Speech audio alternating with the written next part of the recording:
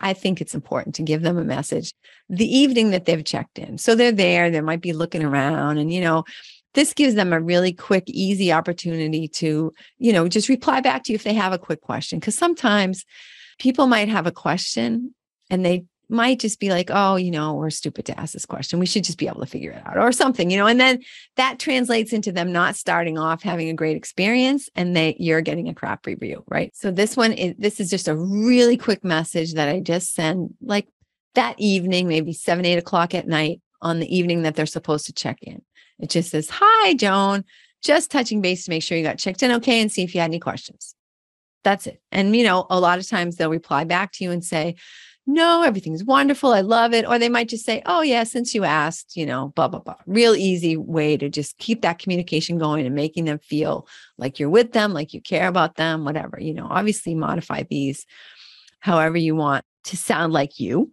When you name these, give them a name so that you'll easily be able to tell, like, I don't know if you're on here, if you're looking at the video, first have a little code for the specific property that it is. So this says BH checkout. So that's beach house checkout. I can easily, quickly look at it and say, oh, okay, I know what property I need to use this for, because you're going to assign this specific quick reply. You can assign it to specific properties.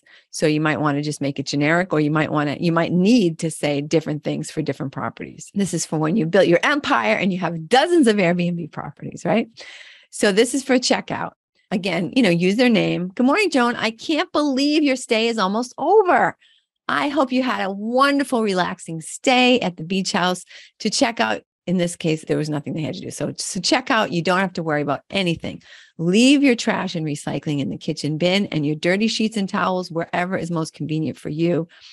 When packing up, now do this, remind people, because you're going to find all kinds of goodies all around. I always used to find socks under the bed. I would find charging cables still plugged into the wall. Those are 2 really popular ones. And then like sometimes icky food in the fridge.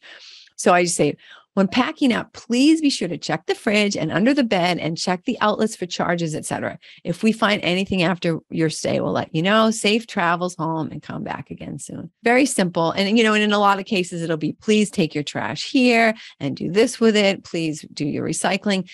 And here's something based on bad experience that I just want to encourage you to put into your checkout message. If you're in an area with a specific climate. So if you're in an area where it's really hot, really cold, I actually had guests in the White Mountains of New Hampshire when the temperature was 13 degrees below zero. They checked out and they shut off the heat. So guess what happened? The pipes froze and broke, and it was a big frigging mess all over the place.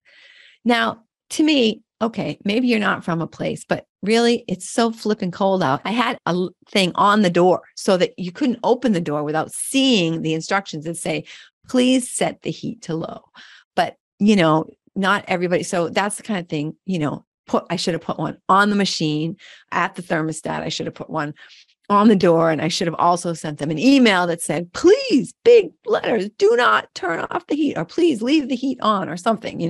I'd rather have them leave it at 75 degrees than flipping shutting it off. But anyway, so stuff like that. I mean, you might want to make sure that they don't turn off the air conditioning, because if you've got somebody checking in, potentially that same afternoon, you don't want it to be 87 degrees in there when the people get there or whatever. So reiterating those kinds of things a couple of times. And I also normally would tell people, remind them what time checkout is.